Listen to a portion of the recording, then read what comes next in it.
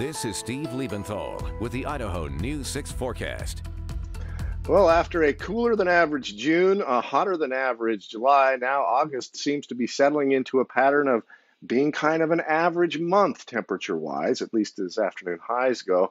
Our temperature right now just slightly below average. Here's a look at Boise from the top of the Grove Hotel. Just a few high wispy clouds out there. It is a little bit breezy and the temperature is 89 degrees, just a couple of degrees cooler than the average for this date. It is dry. And we have had that breeze out of the north for the better part of the afternoon, right now coming at 8 miles per hour. Nice day in the mountains as well. Look at McCall, plenty of sunshine, just those same high wispy clouds. A little bit of chop out on Payette Lake this afternoon, but not so much that boating isn't very enjoyable in weather like this. And a nice day in Stanley as well as we look at the Sawtooth Cam there.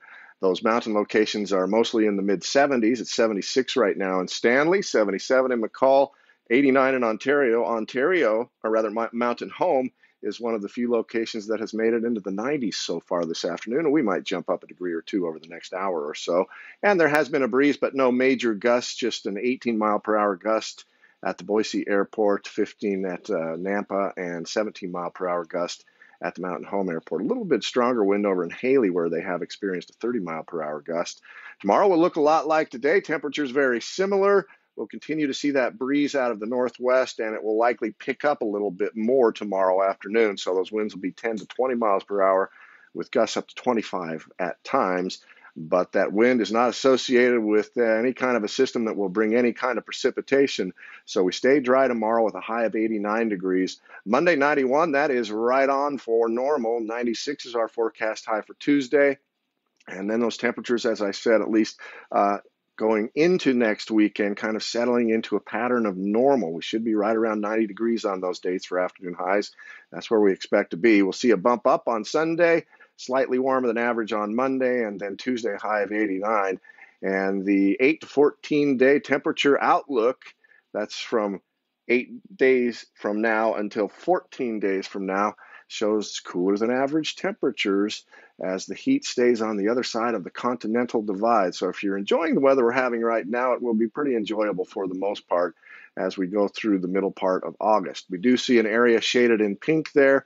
That is a red flag warning that is in effect, and that goes through this evening at 9 p.m.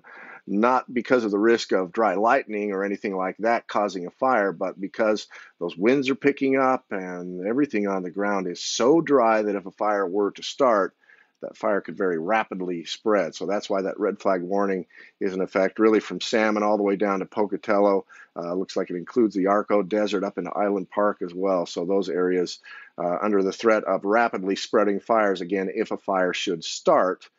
But that won't happen because of lightning strikes, because we are dry and we will remain dry as we go through the next 7 days. So another sunny day tomorrow. Again, those winds picking up in the afternoon, northwest 10 to 20 miles per hour, 89 in Boise, 92 in Ontario, and 90 for the afternoon high in Mountain Home.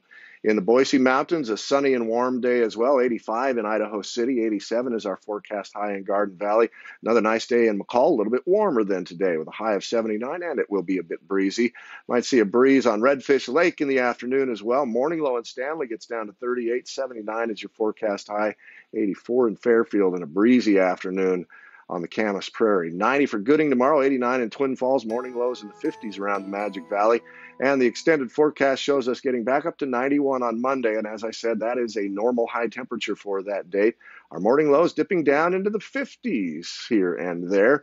We get up to 96 on Tuesday, 91 on Wednesday, and then next Thursday may see a cloud or two pop up. But again, nothing as far as precipitation goes, at least in the forecast models we're looking at right now. And then next Friday and Saturday, our afternoon highs, again, pretty average for this time of year, right around 90 degrees.